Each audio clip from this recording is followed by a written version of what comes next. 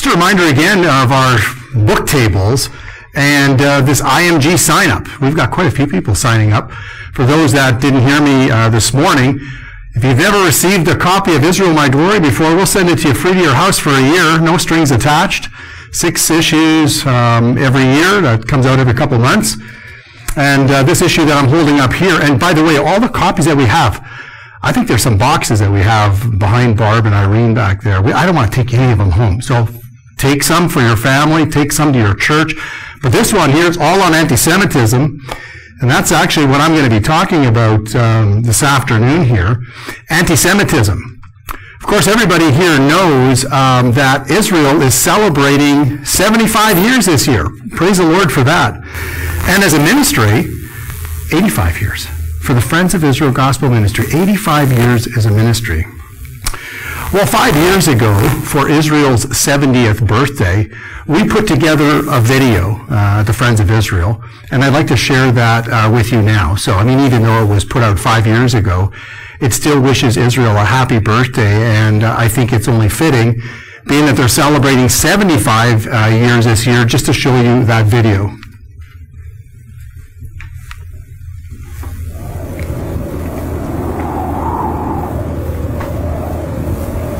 A desolate country, whose soil is rich enough, but is given over wholly to weeds.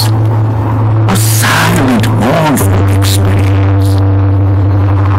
A desolation is here that not even imagination can grace with the pomp of life and action. We never saw a human being on the whole route. There was hardly a tree or a shrub anywhere. Even the olive and the cactus, those fast friends of the worthless soil, had almost deserted the country. Mark Twain, 1867. The Holy Land. More than 100 years ago, the Jewish people could not have imagined that God would restore them to their land. For many, there is little dispute that God promised a specific land to the Jewish people way back in Genesis 12, 1 through 3. But did you know this promise does not have an expiration date? God's plan has always involved Israel coming back to the land that he promised to Abraham. God raised up unlikely leaders like journalist Theodore Herzl, the Jewish father of modern Zionism. Gentiles like British Foreign Secretary Arthur Balfour, who, in his declaration, declared Britain's support for a future Jewish nation, sparking hope in hearts throughout the world. Even as the atrocities of the Holocaust were unfolding, God was at work. On Friday afternoon, May 14, 1948, in Tel Aviv, brave men and women declared Israel a nation again. Immediately, the surrounding Arab nations attacked. Tiny Israel was dramatically outnumbered, but God was on her side. As the enemy came to destroy, God protected his people. As we look around today, it's evident the hand of God remains on this small nation. What was once a desolate country is now a thriving democracy. And through Israel, God is blessing the world. Breakthroughs in farming,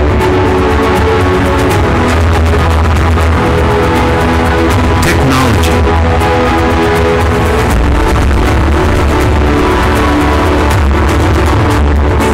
medicine,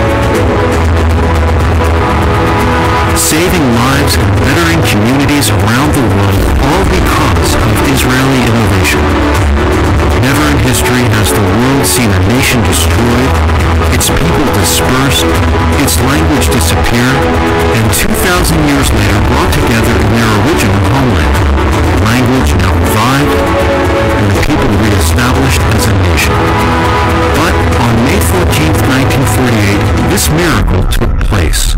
A miracle in the desert. The Jewish people are home.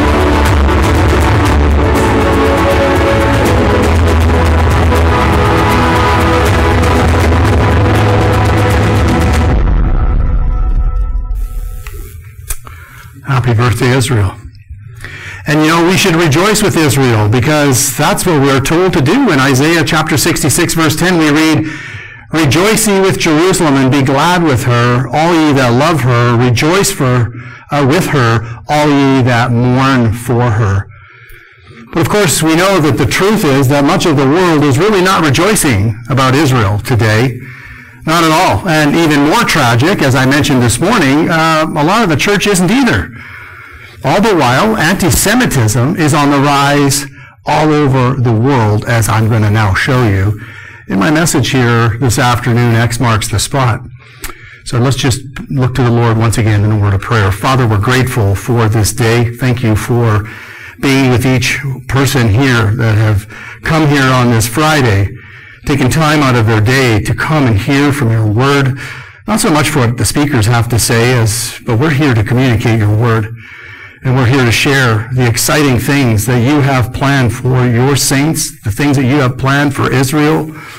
And again, we look to you, Lord, to help us understand. May your Holy Spirit just grant us that understanding and help us learn these things today and then to take what we've learned and share them with folks around us. And so we just, again, look to you and help us, Lord, during this time, and we commit it unto you in Jesus' name. Amen. Now, how many here like those, when you were a kid, you like treasure hunts? I think we all like treasure hunts, where X marks the spot. You're looking for this particular treasure, and how many here like that kind of thing? Yeah. I mean, there's just something about not very many people raise their hand, by the way. You don't like treasure hunts? But there's just something about it, right? The thrill of looking with anticipation of finding something of great value, something to cherish and rejoice in. Well, God has a special treasure, and I think you all know what it is. What is God's special treasure? Israel. I mean, we're a treasure to the Lord, too. The pearl of great price. But Israel is a special treasure unto the Lord. And we read that this morning here in Matthew chapter 13, verse 44. I'm going to read it again. Jesus said again, "The kingdom of heaven is like unto a treasure hidden in a field, the which when a man hath found, he hideth, and for the joy thereof goeth and selleth all that he hath, and buyeth that field." Psalm 135, verse 4 also speaks of Israel as God's treasure, "For the Lord hath chosen Jacob unto himself, and Israel for his peculiar treasure." Deuteronomy 14:2, "For thou art a holy people unto the Lord thy God, and the Lord hath chosen thee to be a peculiar people," a treasure, if you will, unto himself above all the nations that are upon the earth. Friends, the Jewish people are indeed a treasure unto the Lord. They are the apple of his eye, as we read in Zechariah chapter 2, verse 8. And therefore he loves them. God loves his treasure with an everlasting love, Jeremiah 31, verse 3. And then we saw this morning that he came for his own. He came for his special treasure, and they rejected the offer because they rejected him. And so what did he do? He sold all that he had, his very life, to purchase them, and he's coming back once again for them. But as we saw this morning, not until Israel repents and acknowledges the offense of rejecting Messiah Jesus. That's what we read in Matthew 23 and Hosea 5. And I said here that Satan knows that, and Satan hates that, and he hates Israel, and he hates the Jewish people with every fiber of his being, all because, well, God loves them, as we have been looking at today. And when the Jewish people repent one day near the end of the tribulation period, the long-awaited for kingdom will come, in which Satan will then be locked up in the bottomless pit for 1,000 years, and then ultimately cast after that period into the lake of fire for all eternity. And therefore he is relentless in his satanic efforts to try somehow to thwart what God has said in his word. Because if there's no Israel, or there's no Jewish people to repent, the kingdom obviously will not come. And as I said, then God will be made out a liar and Satan will be judged. And that is the root cause of anti-Semitism. I've had Jewish people say to me before, why does the world hate us so much? It's because Satan hates you. There is no logical explanation why an entire world would gang up on the Jewish people, as in our present day there's about 14 million. John said 8 billion people live in the world today. And only 14 million Jewish people? That's less than 1/10% of the world's population. And somehow the world blames the Jewish people for the ills of so much that's happening in the world. And we're seeing here that Satan really is working overtime in the children of disobedience, as Ephesians 2:2 tells us. And therefore, Satan has been, will continue to try to destroy the Jewish people. God's special treasure. He has an X marked on their backs. And we can see that happening in our world today. You know, I had the opportunity last May. My wife joined me. And what an opportunity this was. So the Zionist Organization of America has had a long-standing relationship with the Friends of Israel, particularly in the United States. And because of that, we were invited to go with them on a leadership tour to Israel last May. Now, this is not a Christian organization, the Zionist Organization of America. They were made up of Jewish people, and they were taking their own. They were taking Jewish people. It was a Jewish-led tour, but they invited some Christians along, namely the Friends of Israel, because of the relationship we've had with the ZOA.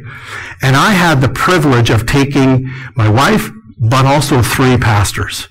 2 from Saskatoon and the church that I attend at Faith Baptist in Regina, and 1 pastor in Ontario, in Waterloo. And so, praise the Lord for that. But on that leadership tour, it was 7 days, and we weren't going to the most common biblical sites that we would take people to on a tour if you came with us. No, this was a different tour. This leadership tour was taking us to the problematic areas. We were in Sderot, right on the border with Gaza.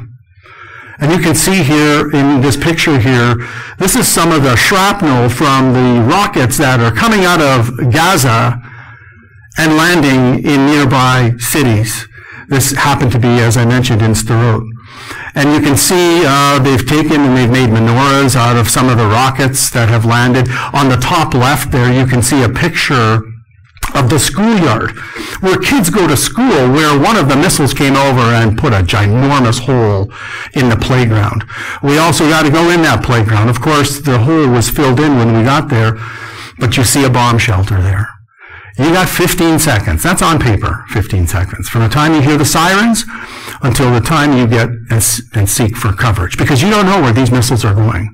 If you remember when Hamas launched 4,500 rockets into Israel in 2021, somebody asked them, why don't you aim your rockets more strategically? You know, and you know what Hamas's answer to that was? We do, but their God pushes them out of the way.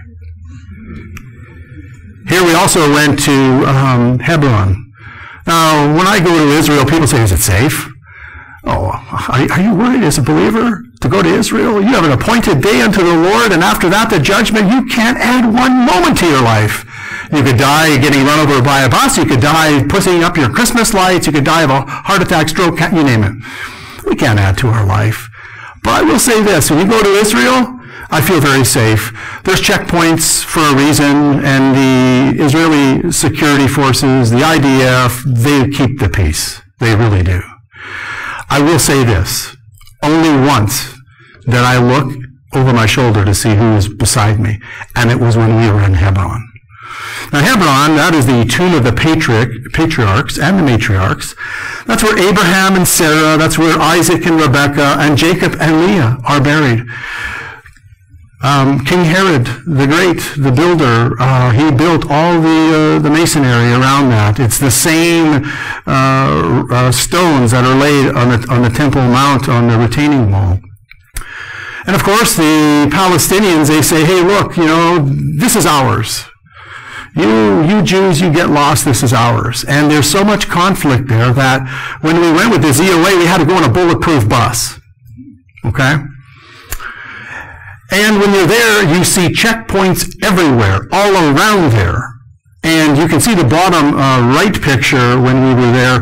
Those Jewish shops are closed. Because what would happen, and they're really just right beside the tomb of the patriarchs, right? Those shops are right there. And they closed them because what would happen is Palestinians would ram their cars down there and injure people. And then all kinds of violence. And so they closed it right up. And then what we did is we walked out from there onto the main area. And I'll tell you, that's when I looked over my shoulder. There wasn't a child crossing the street. There wasn't a dog playing out or anybody walking a dog. There was nobody. There were no cars. I couldn't hear any birds chirping. It was a little eerie. It was a little eerie. And I'll tell you, it's not because it's Israel's fault. It's those that wish not to acknowledge Israel and having a right to exist. Namely, it's what the Palestinians are doing today. The other thing we got to do and check out in the ZOA tour was we were educated on areas A, B, and C. So as a result of the Oslo Accords, Israel was divided into 3 segments. Now this is, I shouldn't say that. Judea and Samaria were divided into 3 sections, A, B, and C. Now the world likes to call it the West Bank, but it's Israel's biblical heartland, the area of Judea and Samaria. So area A is in full control of, the Palestinians have full control. So think of Jericho, think of Bethlehem, Shechem, which they've called Nablus, think of those places. Those are in full control by the Palestinians. In fact, there's signs to say, don't go in there, speaking to the Jewish people. That's not your area, don't go in there. So that's area A. Area B is jointly controlled with both the Jewish people and the Palestinians. Area C is totally controlled by Israel. Okay? Not to say that Arabs don't live there, Palestinians don't live there, but it's under Israeli control. So when we were being educated on this, you see these camps here. These are Bedouin camps in Area C. And they're allowed to set up camp there. Now what happens here is the European Union, yes, the European Union, they supply the water tanks. So Bedouins are nomadic wanderers. And so if there's water, hey, we can live. And what happens? The water tank shows up. How do you know it's the European Union? Because they've got their flag on the side of the water tank. Sometimes there's 2 water tanks. So the Bedouins, they set up there in Area C. The next thing you know, hey, it's got a name, the town. Now it's got a school, and now the population grows. And now if Israel was to go and move that illegal settlement, guess who looks like the bad guy? That's right, Israel. And so we were educated on that, and to take pastors along, and I remember the pastor saying to me, hey, we really appreciate that the Friends of Israel, is sending us and really paying our way. Why would you do such a thing? And the answer is very obvious. To help you become a better advocate for Israel. Look, we don't have to agree with everything Israel does, think, and says. But we have to acknowledge that God has gathered his people back, and he's given them a land. And to be that better advocate for Israel, because the world is painting a much different picture when we see it on the news.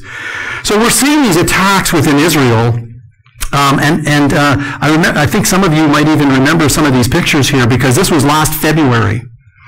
This was at a bus stop in Israel. Maybe you've seen some of the news and all the attacks that's been happening in Israel, because these 2 little boys, 6 and 8 years old, they eventually died as a Palestinian terrorist rammed his vehicle into them, leaving their father severely injured. In November, John, when we were there, and our free day in Jerusalem, we were right by that bus stop.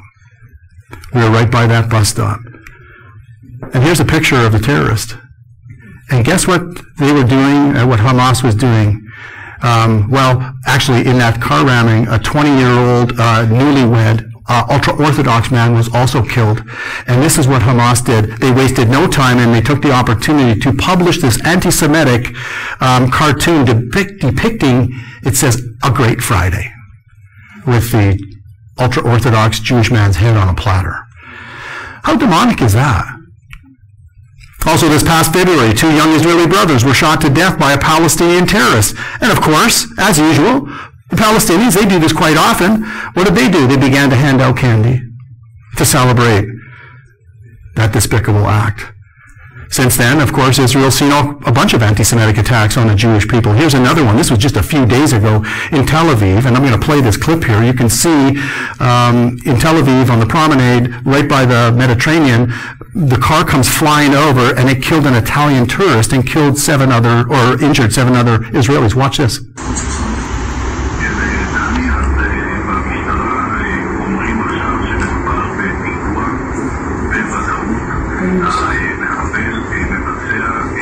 There it is. You want to ban the guns in the United States. States, what are you going to do to cars? Well, they want to ban those too, I guess, don't they? And once again, after that incident, the Palestinians, they handed out candy to celebrate the death of that Italian tourist. I mean, it's amazing. And on top of all that, as I shared last October, and I just talked about already here just a few minutes ago, Hamas, 2021, 4,500 rockets coming out of Gaza. But did you know that since 2005, when Israel said, here you go, Palestinians, here's Gaza. We'll pull all our settlers out of there. Some 8,800 settlers Israel pulled out. And a lot of them weren't leaving freely. The IDF had to go in on its own people and remove them by force. And Israel said, here you go. Here's the hospitals we made and constructed. Here's the greenhouses we constructed. Here's the schools we constructed. And we'll even dig up our dead and bring them with. And the thanks that Israel got, well, the Palestinians, is what they wound up doing is they destroyed a lot of that infrastructure. They wound up a year or two later electing Hamas to rule over them. And since 2005, over 23,000 rockets have rained down in Israel. And the world, what do? Hey, well, let's blame Israel. And now, just within the last few days, we saw rockets once again flying from Gaza. Now it's coming from all directions. It was a test. Not only is it coming from Gaza, but they came from Syria. They came from Lebanon as well. And they were blaming Israel, just this latest round here. Blaming Israel, why? Well, because Israel's going to take over the Al-Aqsa Mosque, they said. Look, in 1967, when Israel regained control over Jerusalem, Moshe Dayan, who was the general in the Six-Day War, of course, Rabbi Goren had the Star of David, the flag flying above the Dome of the Rock, and he was instructed to take it down. And his line was this: let's blow up the Mosque of Omar, because it's better to ask for forgiveness than it is permission. And Moshe Dayan said, take it down. And Moshe Dayan went into the Al-Aqsa Mosque, took off his shoes, and said, let's make peace. I mean, he understood that the world was against him and his people. And that's what he did. So Israel has sovereignty over the Temple Mount, but they handed custodianship over to the Jordanian waif. And so if Israel wanted to take over the Al-Aqsa Mosque, they could do that just in a heartbeat, but they don't. They maintain the status quo. But Israelis aren't even allowed to go up there and pray. You can't go up there, and it depends on the flavor of the day, by the way, when you're in Israel, whether you can even get up on top of the Temple Mount. If they're in a bad mood, the Palestinians, no, you're not going up there. But what happened here, and what they were blaming Israel for, and that's why Hamas and others were shooting the rockets over just a little while ago, they said that Israel wanted to take over the Al-Aqsa. And so there was some Palestinian rioters that were obviously taking orders from, guess who? Iran.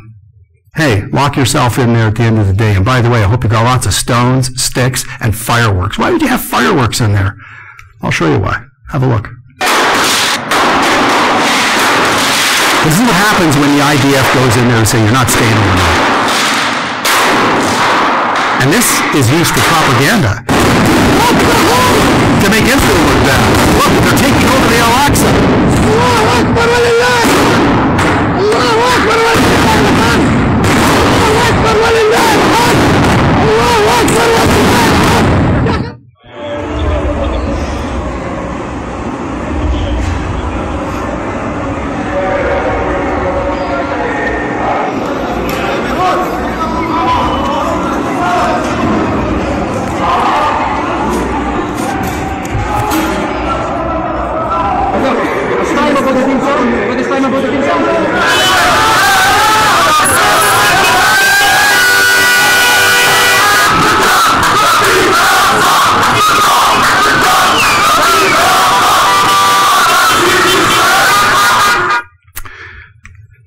Again, those fireworks make it look like Israel's doing some harm in there, doesn't it?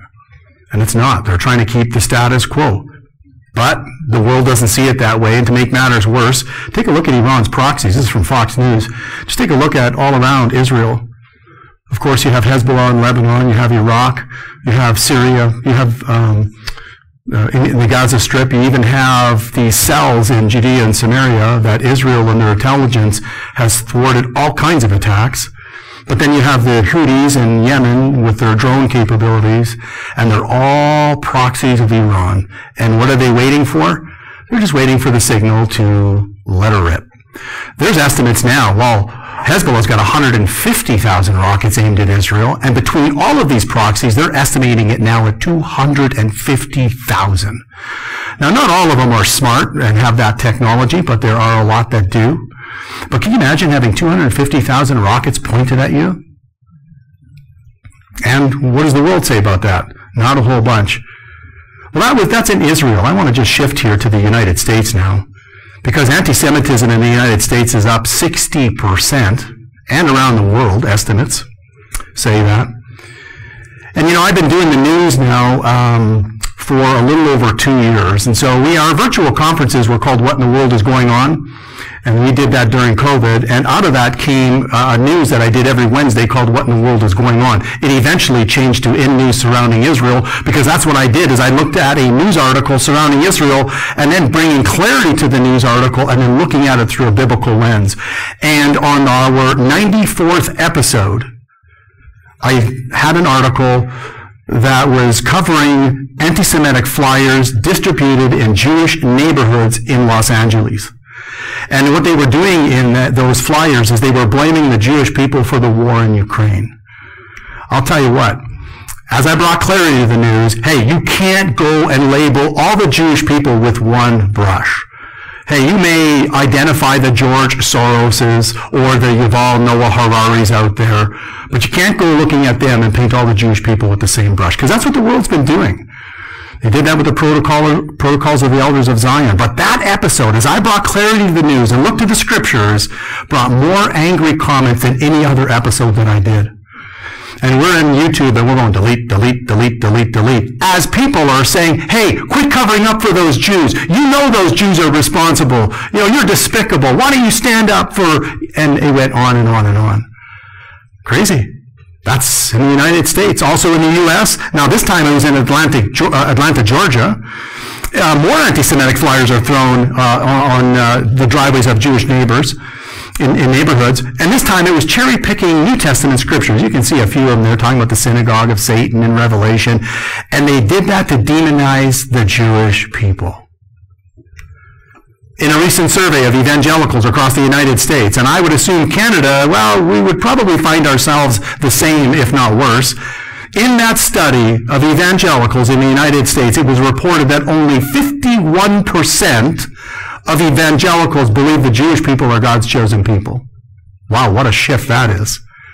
Ask yourself, how can that be? I mean, are they reading the same Bible that we're reading? I don't think so. And friends, you know what? Satan laughs at people that do that. He's laughing when the church does things like that. And he laughs when Israel, the Jewish people, are persecuted and ridiculed. How are we doing in Canada? Well, B'nai B'rith, they are an independent Jewish human rights organization whose main goal is to expose and eradicate anti-Semitism here in Canada. This is their 2021 report. I'm still waiting for the 2022 report to come out, and it should be shortly. But how do you think we did in the 2021 report? Not good. Here's a summary. For a fourth consecutive year, this is, by the way, keep in mind, in Canada, anti-Semitic incidents exceeded the 2000 incident plateau, with 2021 seeing a whopping 2,799 acts of anti-Semitism. Also, Canada set a record for the 6th year in a row of anti-Semitism across the country, a 7.2% increase compared to 2020, with almost 8 incidents occurring every day. And then look at this figure, and I had to double check it. It is correct. And a 733% increase of violent incidents compared to 2020. Here's some of the pictures, right here in Canada. Defaced billboards and sidewalks, destroyed Israeli flags, etc. Here's some more pictures blaming the Jewish people on COVID. Go to B'nai B'rith's website and you can search the whole article and maybe even find the 2022 report. It's alarming. It really is. You know, I had a Montreal man after Hamas in 2021 sent over 4,500 rockets into Israel. Of course, if you were paying attention to the media, as I shared last October with you, the media blamed Israel. They said they were using disproportionate force. And I had a Montreal Jewish man call me, and he wanted to know if we helped Jewish people make Aliyah, that is to return to Israel. And I said, yes, we do. And we had a conversation about that. And I just asked him, I said, oh, that's an exciting thing. And how long have you been in Canada? And, you know, and he just said to me, he said, Rob, he said, I'm scared. I no longer feel safe as a Jewish person living in Canada. He told me he was on his way to the synagogue. He had his kippah on, and there was a bunch of angry Palestinians in a vehicle that were screaming at him and saying, from the river to the sea, Palestine will be free. And he's leaving. He's leaving. And the University of Regina, and I was also here at the University of Saskatchewan, here in Saskatoon. When I first got on as a church representative with the Friends of Israel in 2018, one of the things I wanted to do was go to the university. Well, I did. In 2018, since then, I've been there over a dozen times. And the very first time I'm there, I'm like, Lord, would you help me? I'm scared. I'm a little nervous here. It's a little intimidating. I'll tell you, the anti-Semitism in universities, as you get further east, it gets worse. But what do you think my time was like the very first day I was there? You think maybe the Lord would take it a little easy on me? No. So here I am with the pro-Israel table, the Friends of Israel table. Keep in mind, the University of Regina has a Palestinian flag and no Israeli flag flying with all the world flags in their hallways. But there I am with this, and here I get... a Palestinian student there with the Yasser Arafat neck scarf on, and he's like, hey, what's all this stuff here? And so I share, hey, I'm on campus this week here trying to combat anti-Semitism and kind of bring some clarity to maybe some misconceptions about Israel. And so we have a conversation. Well, he wasn't happy that I was there, and he made that evident and very clear. And so now 2 other Palestinians join us, so now there's 3 of them. And then a Pakistani Muslim gal student comes up, and now there's 4 of them. And they're at my table for 45 minutes. And they're not leaving. No matter what I said, and you think you have all the ammo you have to kind of teach people, forget it. They weren't interested in history. They weren't interested in the Bible. All that man with the Yasser Arafat neck scarf on was interested in is why I'm there, because the IDF, he's from Jerusalem, that's where he was born, and his family is still there, and he's a student here, but why does the IDF make my life and my family's life in Israel so miserable? He's referring to the checkpoints. Not interested in history, not interested in why the checkpoints are there at all, just angry about Israel.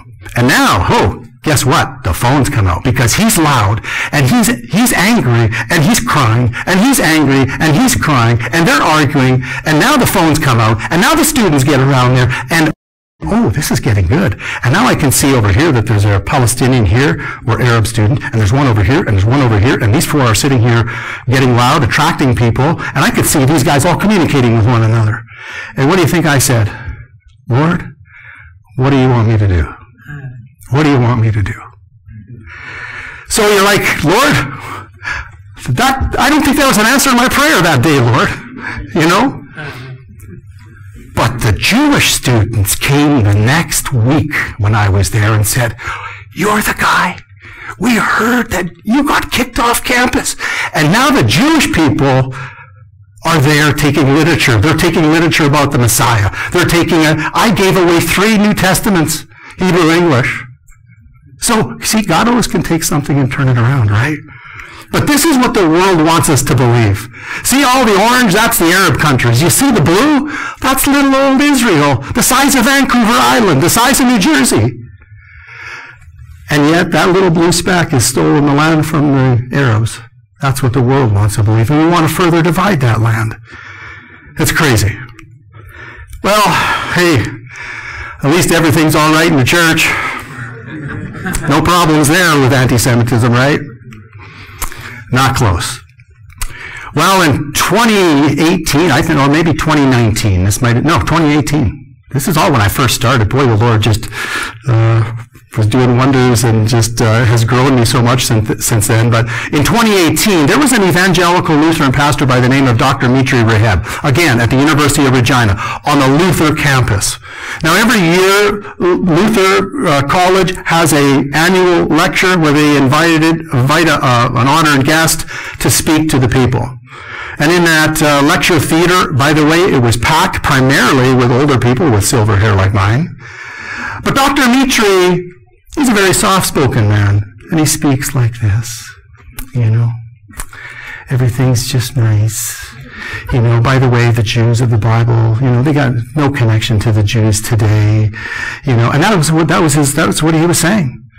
He lives in Bethlehem. He's an evangelical Lutheran pastor. He sides with Palestinian Christians, he says. And he pastored the Christmas church there in Bethlehem, in Israel. And that was his line. And he was promoting a book called Faith in the Face of Empire. Who's the face of empire? It's those Jews in Israel that have stolen Palestinian land. And so that's what he said to everybody there, that the Jews of the Bible got nothing to do with the Jewish people today, and Israel in the Bible's got nothing to do with modern-day Israel. He said, in fact, the Bible was written to Palestinians. And he said, and they view Jesus' sufferings on the cross, that's what they view themselves under Israeli occupation. And you know what? Everybody in that lecture theater clapped. Well, at that time, God had myself, Larry Mitchell, a couple FOI staffers from Australia. They were in my house, and we went to that lecture. We spread ourselves around, not to be rude or ignorant, but if it opened up for questions, we wanted to be prepared to ask questions, and I did. And one of my questions, I'll tell you, I was nervous. But it was a good thing. God brought that nervousness about me because, as I mentioned, he was very soft-spoken. So if you came at him too aggressively, you would have been looked at very, maybe, this is how you'd look very aggressive. But my question was this. Dr. Mitri, I was saved in 1998. And I came to know Jesus as my Lord and Savior. But I also read that God would scatter the Jewish people to the four corners of the earth. And I looked at everybody and said, hey, that's exactly what happened. That's history, right? Nobody can deny that. I said, but then I also read that God said he'd gather them back in the latter days. I said, that is also what has happened before our eyes. I said, and that there are waste cities that God would rebuild. And this man with a ponytail, who was part of the organizers, he looked at me and he said, what is your question? I said, my question is very simple. Dr. Mitri, how am I supposed to understand my Bible if I'm going to read it the way you suggest? And you know what his answer was? You see, Israel has the hardware.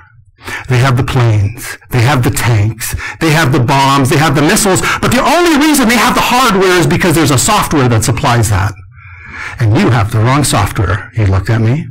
So basically, you Christian Zionist Jew, you dispensationalist, you fundamentalist who read God's in a literal, historical, grammatical way, shame on you. You're the problem. He didn't say it quite like that, but he did say I had the wrong software, and I looked at him and I said, I love that software. I love that software. And here's a man that's representing Christianity. And now he's not the only professing Christian to think that way.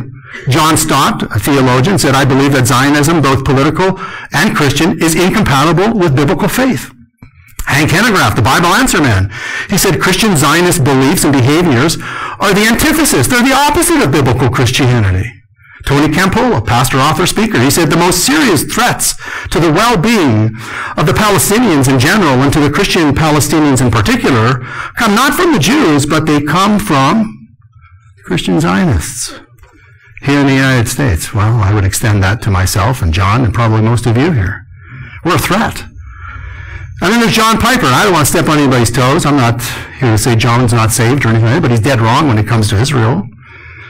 Because this is what he says. He says that neither Jews or Palestinians can justify anything they do or be treated any particular way by claiming a present-day divine right to the land, while they're living in rebellion against the one who made the land a gift of covenant keeping. And many who follow him would say, hey, you can be critical of Israel and not be anti-Semitic. You can deny Israel and not be anti-Semitic. No. You can be critical and by not agreeing with everything Israel does thinking says. I mean, we don't agree with everything. We're not here to promote all the gay pride parades and things at Tel Aviv. We're not here to condone that.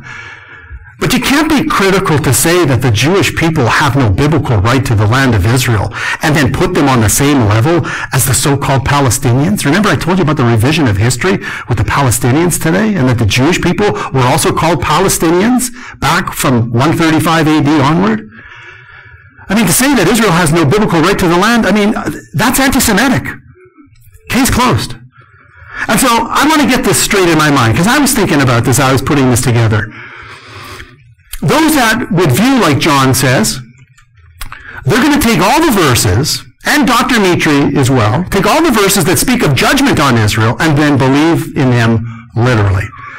That God indeed scattered the Jewish people to the four corners of the earth. But yet, now they're going to shift gears right in the middle and say that all the verses telling us that God would regather his people are now not to be taken literally. And that modern Israel is just some sort of fluke. I think it has a lot to do with their hermeneutic and how they're reading God's word. And I think it's flawed. And I shared this last fall. You think that Israel is just a fluke? As you saw in the video, 5 Arab countries came against Israel in 1948. 5 of them. General Sharon Aram, he was Israel's most beloved general. He was there. He fought in the War of Independence in 1948. This is what he said. He said, out of that army of 5 Arab countries, they put together an army of 600,000 soldiers. 600,000 soldiers. They were well trained. They were well armed. They were well equipped. And they came with hundreds of tanks, hundreds of planes. And they came to finish what Hitler started, and they came across a newly formed army, Israel, with 60,000 soldiers, made up of men and women, made up of Holocaust survivors. Not everyone had a gun, General Sharon said. The reason they had a couple tanks was because a couple British soldiers married some Jewish ladies, and they smuggled a couple tanks out. Czechoslovakia was the only country that would sell them airplanes in the beginning of the war. They sold them 6.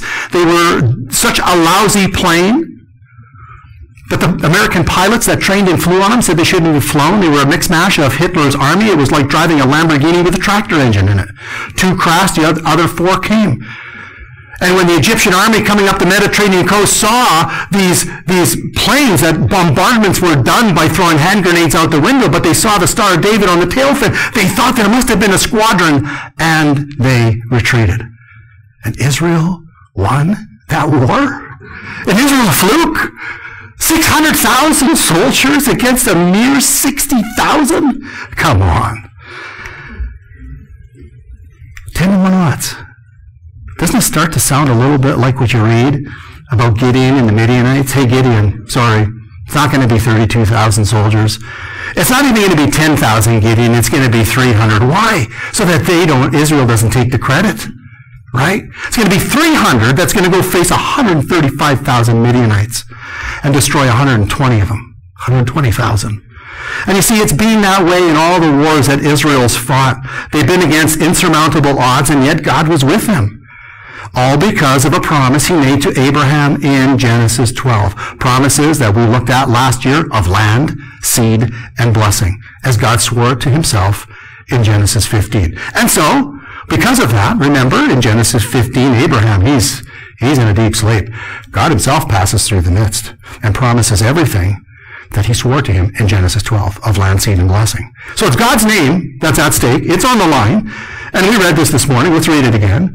He says, I don't do this for your sakes, O house of Israel, but I do it for my holy name's sake, which you have profaned among the heathen, whither you have went. See, God's name was profaned, wasn't it? They were to be a witness. They were to be a light to the world. And what happened? They went out and made God's name stink. This is your people? These are the chosen people. 6 million of them just died. They're your chosen people? The world laughed. But God says, I'll sanctify my great name, which is profaned among the heathen, which you have profaned in the midst of them. And the heathen will know that I am the Lord, saith the Lord God, when I shall be sanctified in you before their eyes. Look at verse 24. For I'm going to take you among the heathen. I'm going to gather you out of all the countries, and I'm going to bring you into your own land. And then the very next verse says that's when God's going to then one day pour his Spirit upon them. So he's gathering them back. In disbelief, Psalm 132, verses 13 to 14, for the Lord hath chosen Zion. Remember that, Zion. Think of Dr. Mitri, you Christian Zionist, you. The Lord has chosen Zion. He has desired it for his dwelling place. This is my resting place forever. Here I will dwell, for I have desired it. And so God's a Zionist. I hope you are. Yes. Doesn't mean what the world has relabeled Zionism, that it's the Jews that want to control the world. It simply means that you believe and identify that the Jewish people have a right of return to the land of Israel that the God of this universe gave to the physical descendants of Abraham, Isaac, and Jacob as an everlasting possession. That's what we read in Psalm 105, verses 8 to 11. He hath remembered his covenant forever, the word which he commanded to 1,000 generations, which covenant which he made with Abraham, and his oath unto Isaac, and confirmed the same unto Jacob for a law, and to Israel for an everlasting covenant, saying, unto thee will I give the land of Canaan, the lot of your inheritance. Bottom line, God gave the land to the Jewish people, period. Period. And so it's important not to get Israel's disobedience confused with their legal right to the land and mix that all up. Because Leviticus 26 makes it very clear, as God says in verse 44, and yet for all of that, he says, all of what? All of their disobedience, everything, yet for all of that, when they be in the land of their enemies, I will not cast them away, neither will I abhor them to destroy them utterly and break there again my covenant, Genesis 15, with them, for I am the Lord their God. You see, you could own a nice beachfront property. You could own a nice cabin in the woods. Your name could be written on that title, but you may not be able to enjoy that possession because why? Well, maybe your health is poor or you're too busy. Now, it wasn't that Israel was too busy. It was because they were sick, but it was sin sickness that prevented them from enjoying that possession. But their name is still on the title. Make no mistake about it. Make no mistake about it. And so, Mr. Piper, you're dead wrong. And you know, it's sad that there are many in the church today that are fueling anti-Semitism with the rejection of Israel. Think to yourself, how many churches do you know that share this? How many churches give updates on things happening in Israel so we can better pray for the peace of Jerusalem? Somebody came up to me and asked me, what does it really mean to pray for the peace of Jerusalem? In Psalm 122, verse 6, pray for the peace of Jerusalem. They will prosper that love me. If Israel is well, the world is well. And we know when we really ultimately pray for the peace of Israel, we know that it's not going to be till the Prince of Peace returns. We know that. But in the meantime, in the interim period, let's pray for Israel.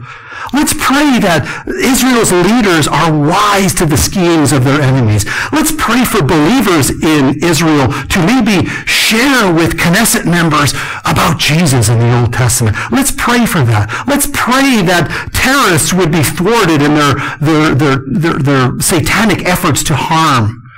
Pray for the peace of Jerusalem. They'll prosper that love thee. You know, in 2021, when I mentioned 4,500 rockets rained down, I don't know if any of you have the Red Alert app, but you can go to the App Store and you can download it. And every time a rocket comes firing into Israel, your Red Alert app will go off. And in 2021, my phone was just a buzzing. Just buzz, buzz, buzz, buzz, buzz, buzz, buzz, buzz, buzz, 4,500 times. And you go to church and you're like, your heart's just melting for the Jewish people. It's like, is anybody going to say anything? You mean to tell me the church? The Jewish people rejected Jesus and through their false salvation came to us. We have the Jewish people that have given us the Bible and our Messiah. We're going to come back and rule and reign with Jesus for 1,000 years as he comes back to rescue the remnant of his people Israel. Israel, a modern day miracle, and the enemy wants to destroy her. And in our churches, zip. Not a word. How about just, let's pray for 5 minutes. Not a word. I don't know about you, but I want to jump out of my skin a few times. It's political. It's political. As I mentioned, we have a difficult time getting into churches these days, the Friends of Israel. Yeah, I don't want my pulpits to be political. Really? I say when the political is biblical, I think we ought to talk about it, right? But you know the sad thing? It's only going to get worse. It's only going to get worse, and it's going to get worse in the church. It's going to get worse in the church. I'm not saying that we go up to our elders and our pastors and scream at them. We need to pray for them. Make an appointment and talk and share from your heart. But pray. Because things aren't going to get better in the church. And it's going to continue that way until the rapture happens. And I'm going to be talking about that tomorrow morning. When Jesus comes for his bride, for you and I. That's great for us, by the way. We're not going to be here for the tribulation, for the time of Jacob's trouble. We're out of here. We got a wedding to go to. But for Israel, I know Brother Don's going to be sharing on this probably tomorrow as well. They're going to face even more persecution, the likes of which they've never experienced before. And it breaks my heart. It breaks my heart when Jewish people say, never again.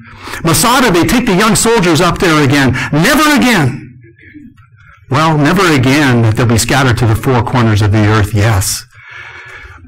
But it's not true to say never again that another Holocaust is coming, because it is. This was a recent article in the Jerusalem Post, and they found that nearly half of the Israeli public that was polled, they believe that another Holocaust is coming, and they are right. And they are right, because that's what God's Word says is coming. And look at the scriptures on the screen, where the tribulation, the time of Jacob's trouble, it's going to be used by God to bring nation Israel as a whole to repentance and faith in Jesus, Israel's Messiah. All the while, he's going to bring his wrath on an evil, wicked world. Yes, he's going to remove the rebels from the planet during that 7-year tribulation, but he's also going to bring Israel to their knees. Think of this, you and I might have shared this last year, but I think it's worth repeating. How did you come to know the Lord? Maybe you came as a young person, and young people, they'll say to me sometimes, when they hear my testimony, you ask them what theirs is, and they say, oh, I don't have a very good testimony. I came to know the Lord when I was 5. Are you kidding? That's the best testimony. Young people, you got a testimony at 5 years old, you came to know the Lord, or 8 years old, that's the best testimony. Living off the dividends of a well-spent youth in Christ, that's the best testimony. But that doesn't happen to everybody, does it? Some of us, God's got to, let it get to the point where there's no way out. It's rock bottom. There's nowhere to turn, nowhere to go but to cry out to him. That's what's going to happen to Israel, where distress leads to salvation. Nation Israel didn't come to repentance when Jesus came and when he offered them the kingdom. 70 AD didn't bring nation Israel to repentance. Neither did all the pogroms, neither did the Holocaust. It's going to take to the end of the tribulation. Zechariah, writing some 2,500 years ago, in the 13th chapter, said that 2/3 of the Jewish people will perish during that time. Only a third perished in the Holocaust in World War II, and yet another Holocaust is coming, and it's going to be worse, such that Jesus said in Matthew 24:21-22, "For then there shall be great tribulation, such as was not since the beginning of the world to this time, no, nor shall ever be. And except those days be shortened, there should no flesh be saved. But for the elect's sake, for Israel's sake, those days will be shortened." And once again, Satan is leading the charge in this yet future Holocaust to come. And he's coming full steam ahead for God's treasure. I didn't put these scriptures on here for a reason, because I really want you to look at it in your Bible.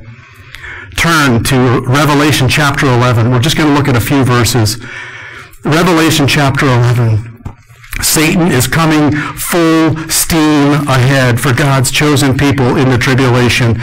And this is what we read. Remember, we talked about how Jesus is taking back the earth. He's got the title deed. He's got the 7th seal scroll. He's taking back the earth. And this is what we read in Revelation chapter 11, verses 15-17. "And the 7th angel sounded, and there were great voices in heaven saying, 'The kingdom's here, it's coming.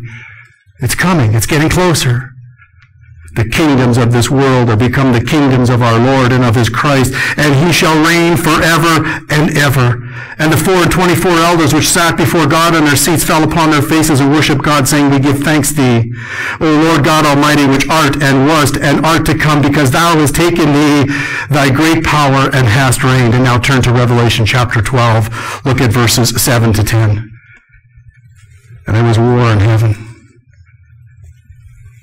Michael and his angels fought against the dragon. We know that the dragon, it's Satan, against the dragon, and the dragon fought against his angels and prevailed not, neither was there found a place any more in heaven. And the great dragon, Satan, was cast out, that old serpent called the devil and Satan, which deceives the whole world. He was cast out into the earth, and his angels were cast out with him. And I heard a loud voice saying in heaven, Now is come salvation and strength in the kingdom of our God and of the power of his Christ, for the accuser of our brethren is cast down, which has accused them before our God day and night. There's coming a time, friends.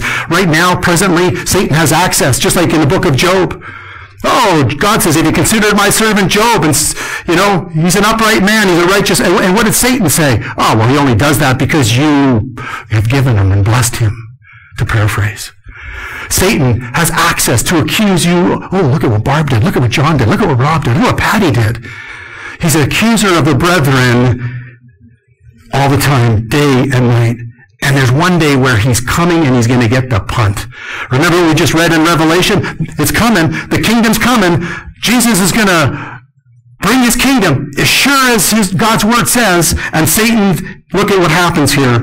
Verse 11, Woe to the inhabitants of the earth and of the sea, for the devil is come down, knowing that he is having great wrath, because he knows that he hath but a short time. And look at, for the sake of time, just verse 17. And the dragon was wroth with the woman and went to make war with the remnant of her saint. The kingdom is not coming.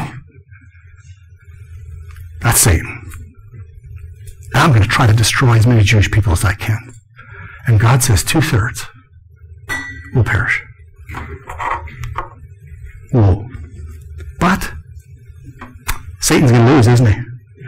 As Jesus returns for his special treasure Israel to rescue physically and spiritually and to usher in the long-awaited fourth kingdom, which I said the preeminence will shift then from the Gentiles to the Jewish people. The nations will have to come up. They'll have to come up to the Feast of Tabernacles. Can you imagine the nations grabbing the hem of the garment of a Jewish person saying, Hey, take us to God, for we heard that he's with you.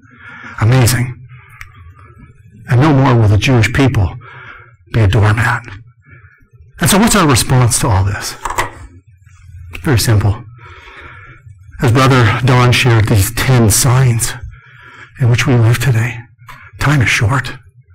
Time is short. If we're seeing tribulation signs, we're seeing Israel back in the land. We're seeing Israel's enemies want to wipe them out. We're seeing this coalition between Russia, Iran, and Turkey, and we're seeing the main players of Ezekiel 38:9, and we could just go on and on. We're seeing these things happening, and the stage being set. It tells me time is short. You don't want your family to go through the tribulation period. You do not want them to be left behind. We want to share with them about Jesus. We want to share with the Jewish people about Jesus. And so I would just say this. Be a comfort to the Jewish people. What does that mean? Paul said we should provoke them to jealousy that we may win a few. What does it mean to provoke the Jewish people to jealousy? Well, what it doesn't mean is persecuting the Jewish people. And maybe they won't listen to you after or agree with you after you've shared about Jesus. Don't persecute them like what's happened in the past, where the church has called them Christ killers. Jewish person, if you call yourself a missionary, it's like there's a big wall. They think of forced conversions and all of that stuff that goes along with it.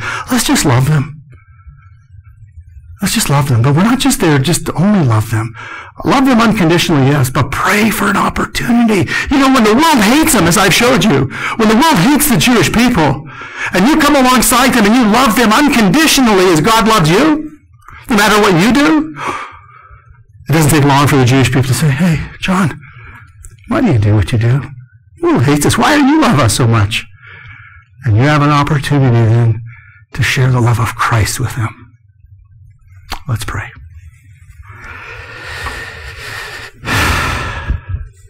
It's a heavy topic, Lord.